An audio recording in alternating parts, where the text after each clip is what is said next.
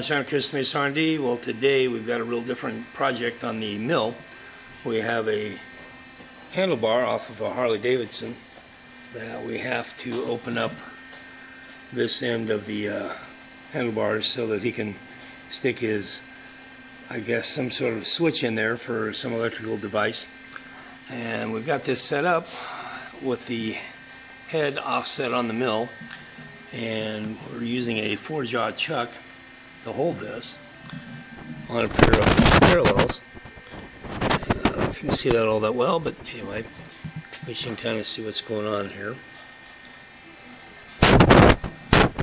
The centering on this was pretty simple. We just stuck an end mill in there and loosened up the hold downs on the chuck, centered up the handlebars, tightened the hold downs back down, and now we're ready to drill this.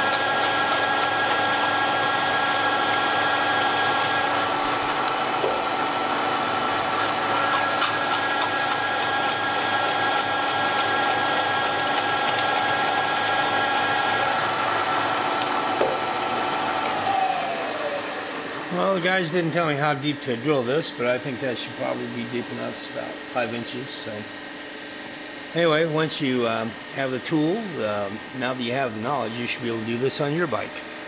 It's John Christmas R&D. We'll see you soon.